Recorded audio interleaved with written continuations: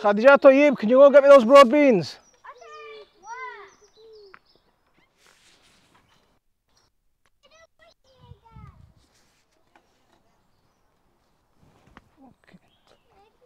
Assalamu alaikum wa rahmatullah. So it's March, things are looking up, and it's that time of year when people have been really waiting patiently to get their seeds planted. I mean, I've been planting seeds since January, February, and I'm going to carry on planting way into this month. And there's so much you can plant right now. So the way I'm going to do this video is I'm going to show you those seeds that are perfectly safe to plant outside in this month. For some of them, you might have to wait a couple of weeks more and let the ground warm up a little bit more. And also what I'm going to do is I'm going to show you those plants that you need to plant under cover, under some kind of protection. And the last part of the video is going to show you those plants that you still need to keep quite protected, so you're going to need some warmth. So best to plant those in the house. Thank you very much. Jazakallah khair. Thank you very much. So these are broad beans that I sowed in January, and they're coming up really nicely now. They're getting quite big. There's quite a few more. So I'm going to plant these out, and while I'm planting these out, I'm going to show you some of the other things that you can be doing. Broad beans are a brilliant one now that you can actually, oh, look at the root ball on that. So they're a brilliant one now that you can actually plant straight out into the ground. So if you wanted to, and you didn't have seeds started like this, what you could do is you could actually just plant a few broad beans direct into the ground without any issue at all. So they are really hardy, and planting them out, or even if you're planting seeds direct into the ground, is not a problem at all. So these are ones that you can just plant into the ground, get them planted in, and these will grow up and give you a nice harvest. These are broad bean Whitcomb that I'm planting, and I overwintered these, and they do fine. Most broad bean varieties are perfectly fine to overwinter under glass.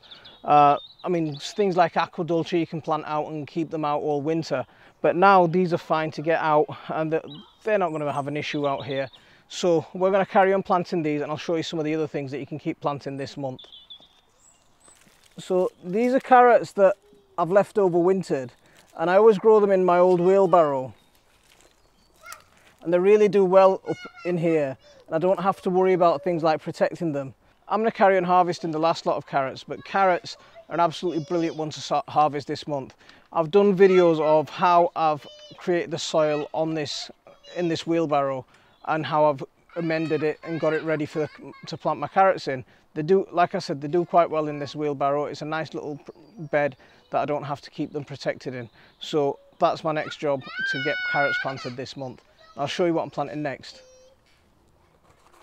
So all I'm going to do next to my broad beans is I'm going to make a drill, and this is how I always do my seeds when I plant outside, is align it with a bit of fresh compost. And the good thing about this is it helps me see where I've planted and where I haven't, instead of blanket mulching it. I mean, this is a brilliant way of conserving compost as well. And what I'm going to plant into here are radishes, and these are radishes Saxa. So they're a small globe radish, and they're fast maturing. So within about 6 weeks, I should have a crop from here without any issue at all. So I'll get these in right now. So now I've got my radishes seeds down, another bit of compost over the top. If it doesn't rain within the next couple of hours, I'll give it a can of water and help them get settled in.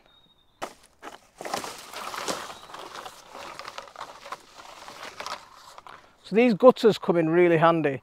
Top tip, when you do pull a gutter out that you haven't used for a while, do give it a check for any slugs and snails. So let's go and get these planted. So these are the peas that I planted in February. So February the 1st I planted these peas, and now they're coming up. In about a week or two's time, I reckon they'll be fine to go straight into the ground. So that's what we'll do with them. So my potatoes finally arrived, and what I've done with them is I've just laid them out in this flat box, and I've given some of the big ones, I've cut them in half so I can double the number of seed potatoes that I've got. So this month is a perfect month to get your early potatoes planted. So if you're going to plant them in buckets, I'll do a special video just on planting potatoes in buckets. Keep an eye out for that. Or you can have a look at some of the ones that I did last year. But we'll move on to our next one.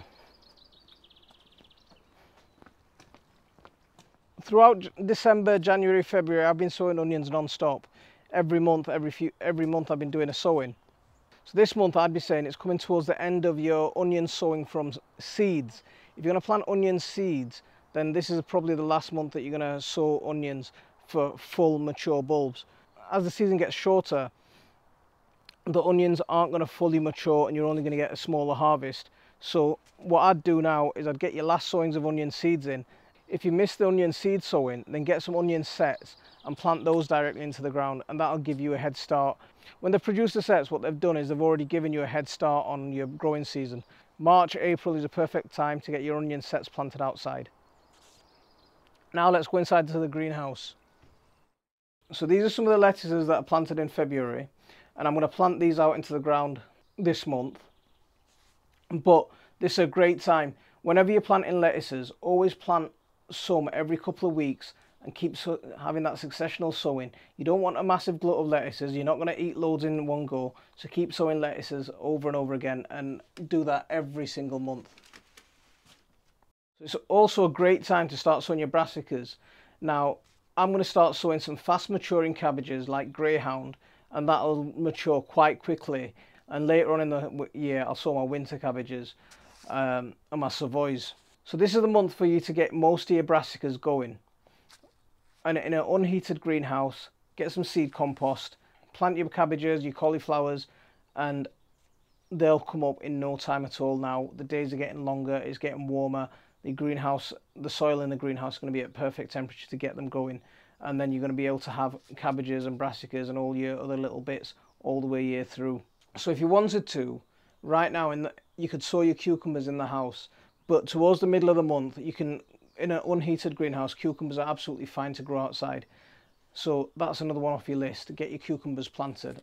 And towards the end of this month, early next month, that's when we're going to sow most of our cucumbers. So there's the view from our attic. Absolutely beautiful sunset. Look at that. How gorgeous is that? That's the view that we get from our garden every night. And I'm looking forward to the summer days when we can sit outside, have a little barbecue and look at that sunset. So I can't wait for that time. But anyway, let's get back to these seeds. So now's the time to start getting your delicate plants planted, like things like tomatoes, aubergines and chilies. I started sowing my tomatoes in February and I grew them under grow lights, and I've had them on a sunny window, in front of a sunny windowsill for a good while. I potted them up, and these are my tomatoes, and every time they start leaning towards the sun, I just come and turn them around and lean the other way. But that's fine for homegrown tomatoes. These are ones that you can grow as earlies. I mean, these are a variety. So I've got, these are from a shop tomato. These are from, these are Tomato Outdoor Girl. I mean, I damaged them by dropping them, so I'm just trying to fix them. We've got Gigantimo over here. We've got Honeybee over here. We've got Brandywine Crush Pink, Crimson Crush. So quite a few different varieties of tomatoes. We'll get them growing up and we'll start potting them up. But if you haven't sown your tomatoes yet, now's a great time to sow your tomatoes. Same thing with aubergines as well. So if you get them planted soon, then by the time they germinate and they grow into small plants, that will be into the second week to the third week of March, by which time hopefully you should be able to move them into an unheated greenhouse outside. And then if it does frost or anything like that, if you've got any signs of frost, then cover them with a fleece and you should be able to protect them. And that's what I'm planning to do with these. I'll keep these in my house for about another 3 or 4 weeks, and then they'll be outside in my unheated greenhouses. Now with chilies, for me, if you've got the equipment, then you should be planting chilies in January, February time. But if you haven't, now's a great time to get them started, because the soil's starting to warm up. They'll start off really easily in the house now. To be honest with you, my Naga Viper didn't germinate, so this morning I actually sowed some Naga Viper, and Ian has just sent me some spaghetti chilies, and I'll be sowing those with the kids this week, inshallah. So there's some plants to get started. But the ones that you've all been waiting for, and especially if you like something a bit more exotic, come on, let's get downstairs and let's get starting them. Come on, let's go downstairs.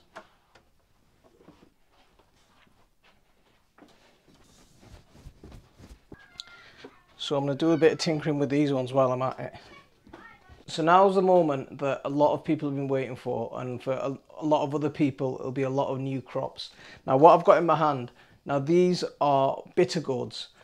It's a bit of an acquired taste. I did really well with them last year. So bitter gourds need a lot of heat, but they also need a really long growing season. This is one that I'm going to get started this month, along with the ones that I've got down here, and I'll show you these. So now, this is the moment you've been waiting for. Here we go. So it's time to start bottle gourds. And what I've done here is I've started to sprout some of my bottle gourd seeds in just some damp tissue. Now I've got some bottle gourds. These are all bottle gourds, and these dark ones in the middle, these are called snake gourds. Now these are a real staple edible for us, and this is one that we really love growing. So I'm looking forward for these to germinate. March is a really good month to get your bottle gourds sowed, because now the weather's starting to warm up. As these plants start putting out their leaves, you're going to be able to just keep them on a warm windowsill and with plenty of compost, and they'll grow and they'll do just fine. So just get these started soon. I've done a lot of detailed videos on germinating bottle gourd seeds, potting them up, getting them all the way up to fruiting. So go and have a look at those videos, and they'll give you loads of information on all about bottle gourds. And another one that I'm going to add on my list. So these are lab beans, and these aren't like normal runner beans or French climbing beans, because they need even more heat than our normal runner beans and our French climbing beans. These need a longer growing season. So we get them started now, and towards the end of March, early April, these will move out into the greenhouse, and then we'll get them planted out into the garden towards the end of April. But they'll be about 8 foot tall by the time we plant these out. Now if you fancy something different, you could try some passion fruits. Now I've got some passion fruit seeds just somewhere over in this container somewhere. So I'll get these passion fruits out, and we'll get these passion fruits sowed as well this month. They will grow in this country. Surprisingly, they'll grow in this country. I mean, people grow passion flower and they often fruit, but I've got the edible variety, the one that's grown to be for its fruit. And the last one that I'm going to add to my list of what to grow in March is ginger. Ginger it's a perfect time to grow ginger right now. If you go into some of the Asian shops, what you'll find is ginger that's about to bud, and you can pick up some really nice pieces. For a few pounds, you can come home with a nice chunky piece, and you'll end up with 6 or 7 plants. I've done specialist videos on how to grow ginger from one piece of ginger to grow multiple plants. Lots of people have had lots of success, so go and watch them. They're really good. That's a nice list of what to grow in March. Leave me a comment and tell me what you're growing this month, and see how we can compare notes. So I'll leave it there for this one. Assalamu alaikum wa rahmatullah.